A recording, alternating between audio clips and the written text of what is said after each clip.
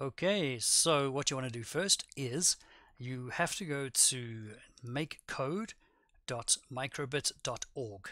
Makecode.microbit.org. When you get there, I'm just going to make the screen bigger for us, you will then start a new project. So go ahead and click on New Project. Right, now on the left hand side, when it loads, we've got a virtual microbit. There it is. We got the A button is there, the B button is there, all your points are here.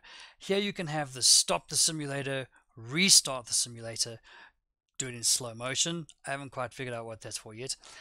Turn sound on and off, or make the simulator full screen. Let's check it out. That is pretty cool. Let's go out of there for now. So that's the one part.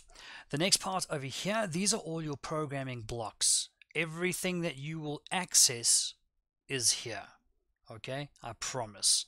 Then on the right hand side, you've got two blocks to start. We have the on start block and the forever block. Whatever gets put in here just keeps looping forever and ever and ever. It doesn't stop.